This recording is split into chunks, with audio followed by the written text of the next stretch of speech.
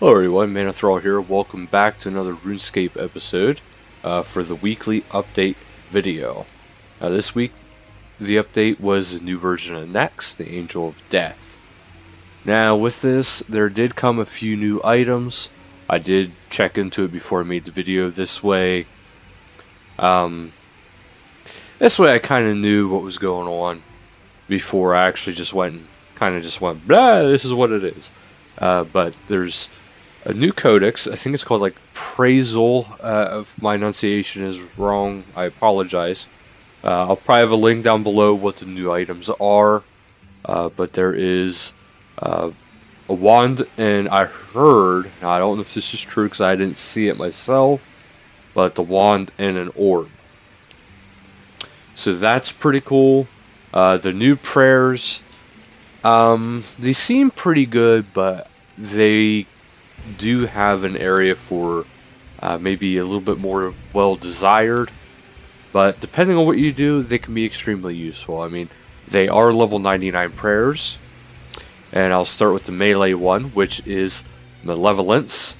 And it greatly increases melee. Now, I know you'll say, well, this is very similar to Turmoil.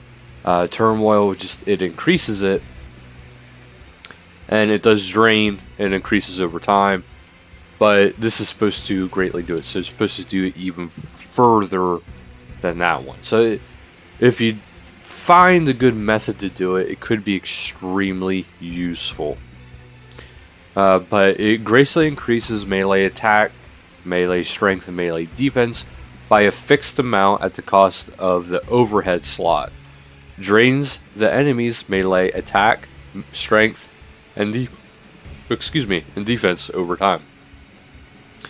And now, what they mean by overhead, like if you're familiar with Soul Split, Protect from Mage, Protect from Melee, those kind of abilities, Reflect, those things right there, that's the overhead slot that they're referring to when it comes to the prayers. But also there's the Desolation, which is the ranged version, and then you also have Affliction, which is the mage version. Now these are all 99, so they do all drain pretty hard. Now I will say I did put in for it. It is currently, valued in the GE at close to 16 mil, and I have about 40 mil put into it, and I'm not able to buy it. But there is the wand, and if you're curious to see, keep in mind this is release day. It's going to be a lot higher than probably even a couple months, a couple weeks from now. So do keep that in mind. If you want, I'll even show you here for the spelling. It's called the praesul. So right there it is. And right now the wand is selling, and I'm kind of curious of what it actually, it probably has some sort of special effect. Because it says it's a powerful one imbued with each of the 4 ancient magic stones. So that would mean blood, ice, smoke. I'm not sure what the 4th one is. But that could be potentially very useful. There could be added elements, added special things to this. So, but right now it's almost 160 mil for the wand, but it is a level 92 item. So do keep that in mind if you're looking to get that wand.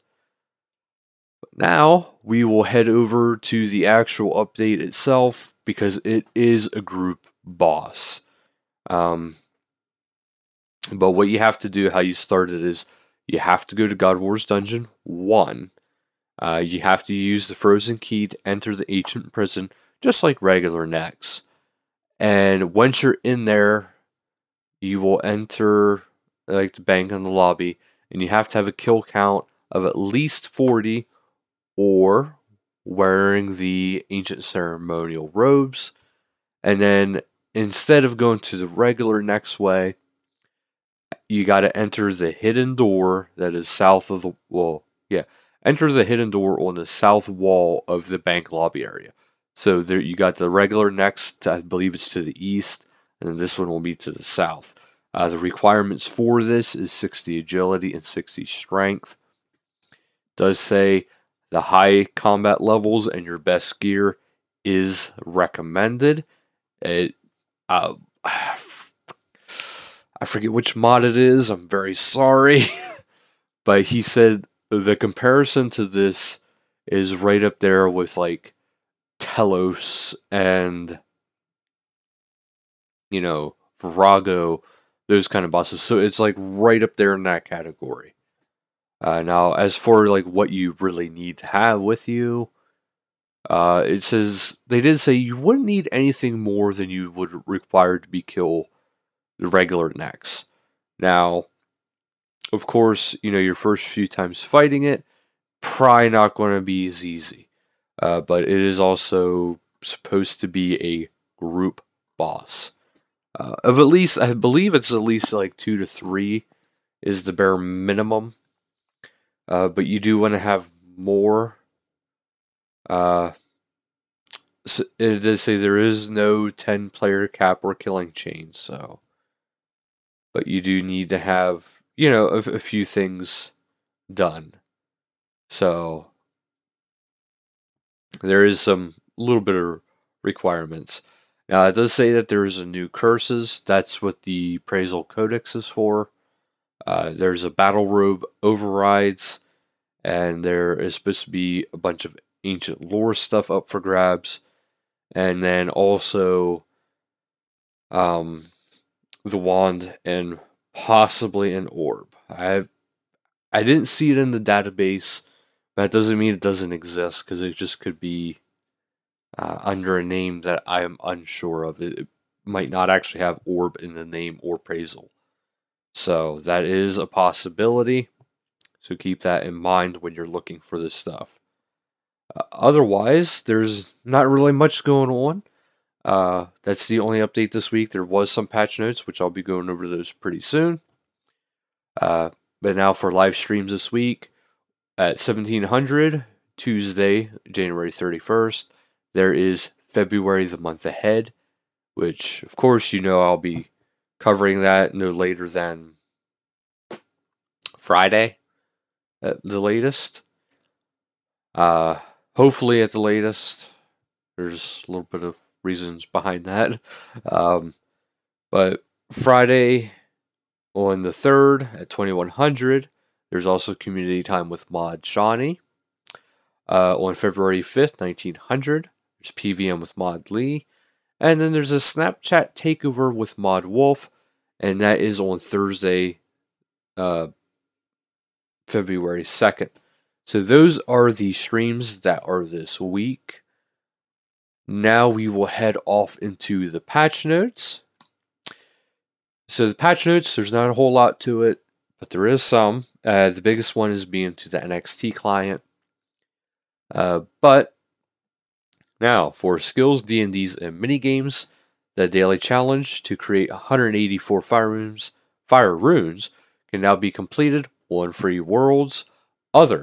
The unlock all permanent effects from Death Store option on Trim Requirements tab of the completionist interface now takes into account the latest Death Store rewards. Examining a player's tiny death pet will now state how many Soul Reaper assignments they have completed. Quick chat bubble icon has been added for the raids puzzle quick chat message.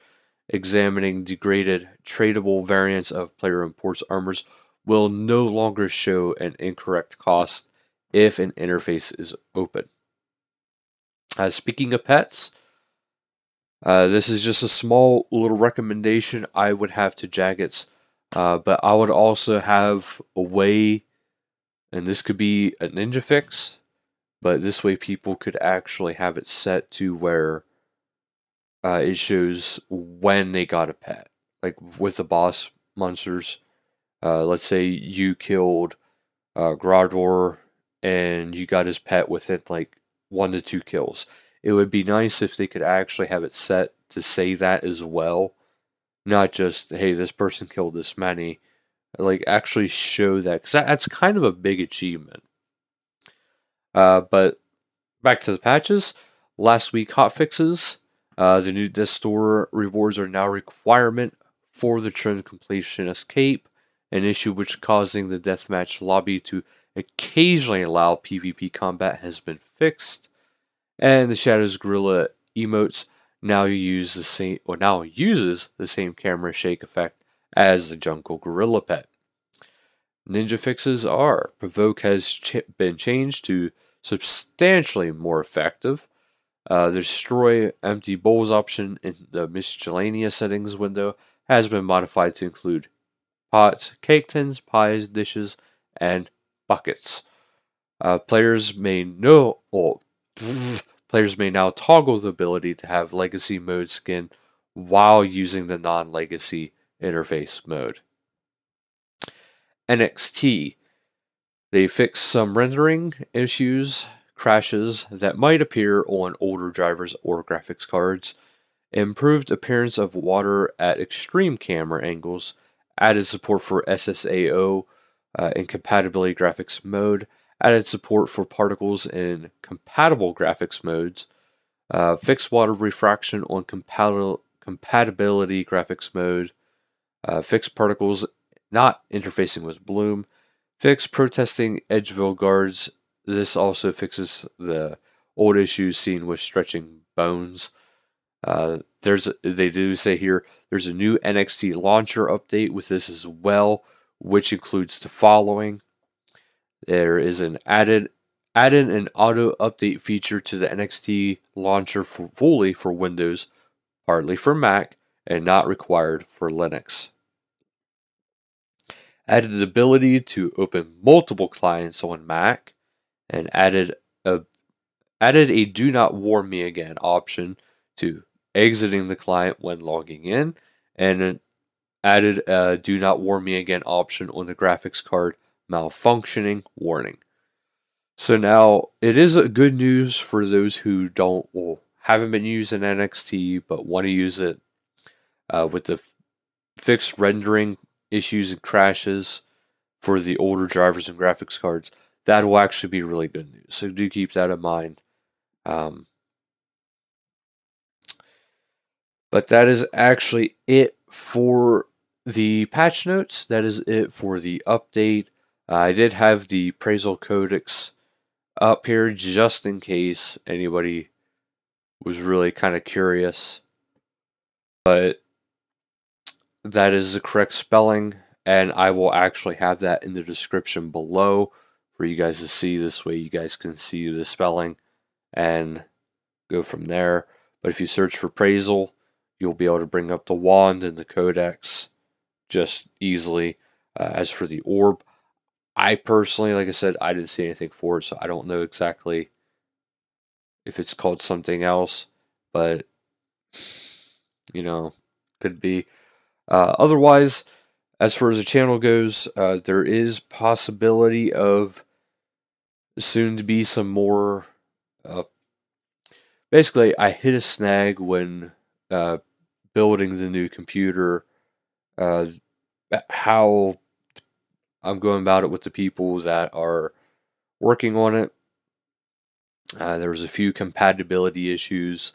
If you guys are familiar with some of the things with computers, basically what happened was we finally got everything that I needed to be able to do this, but in the process of doing that, it was overlooked by some of the computer techs that I have that are working on this, and it was an oversight. It was a small one, but it was an oversight, and that was that the CPU that was purchased did not really actually have 100% compatibility with the motherboard that was put in.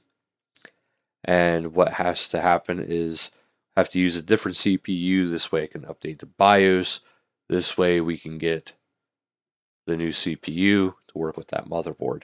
So it's not that they're not compatible. It's just until the BIOS gets updated, I can't really use that new rig.